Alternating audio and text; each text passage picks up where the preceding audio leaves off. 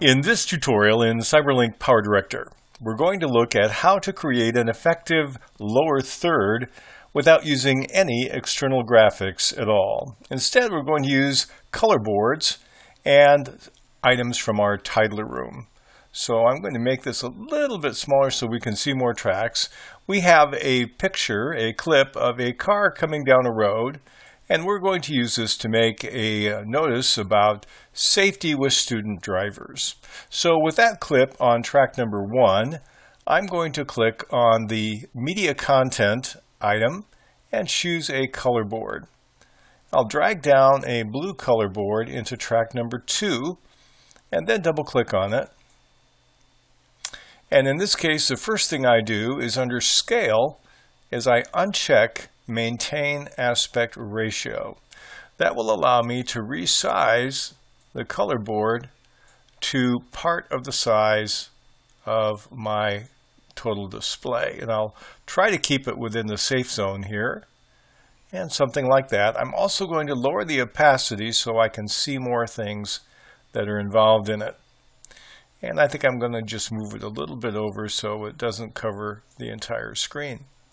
Now the next thing I'd like to do is put in some titles. So I'll go to my title, I'll click on OK and save my color board. I'll go to my titler room and I will drag down a title into track number 3. And we're going to double click on it so we can edit it. I'll take it and I'll move it down. And we'll change the size a little bit here. Let's make it maybe an 18, and I'll change it to bold, and I'm going to change this number to 2, there, make it a little wider. Okay, and let's change the font kind. Let's change it to Impact. There we go. And we have this, we'll change this to student drivers. Okay, one more thing I think I'll do with that is I'll put a little border around it. We'll click on border and we'll give ourselves a black border. And we can make it 1 or 2 pixels. Okay, so there I have my border. Well, it didn't look like it took on all the contents here. Now we'll click on it again here. Right, make her black, click OK, and we'll make it 1 pixel.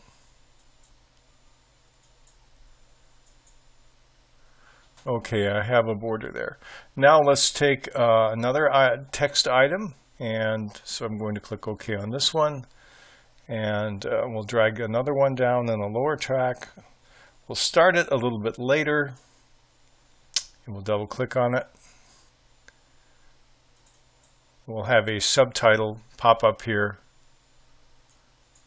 and we'll move it down and shrink it down.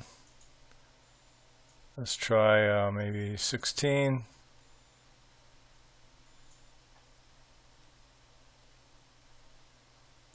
Make it bold so it shows up, and say something like drive carefully this summer. Okay, and I think I'm going to take the bold off so there's a little more contrast between the two. And that looks better. Okay, now here is my lower third. If I want to even make it a little fancier, here's what I can do.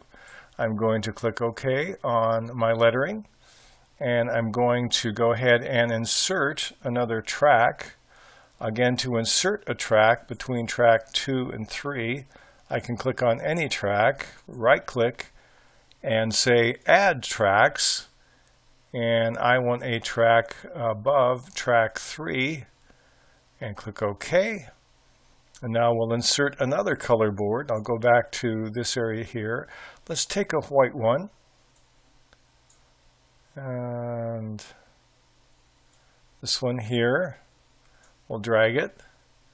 We'll double click on it. we'll turn off its aspect ratio, and then we'll make it a little bit bigger. I'm going to change the opacity so I can see what's around it. We'll make it a little bigger than the blue one.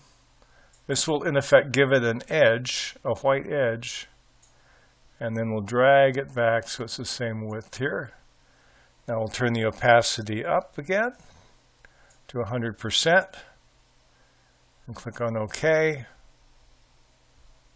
Oh, I should change the tracks. I want the blue in front of the white, so I'll drag the white up to track number 2.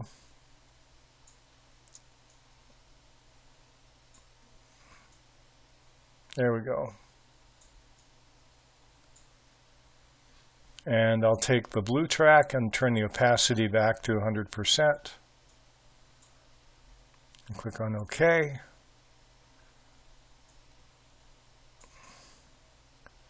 And now we have one inside another. We can go ahead and tweak this if I want to by clicking on one of the tracks. But when we go ahead and play it, when we're done, let's see, we move to the beginning of the clip. And now we have a bit of a lower third, double colored, with a border on the top and on the bottom. And I didn't clean up the end of it. We could change it by changing the length of these items. But it gives you a little bit of a look at how you can go ahead and make something that looks relatively decent only using color boards and your title tool in PowerDirector. Here's a full example of what you just saw. The only thing I did was tweak the text a bit.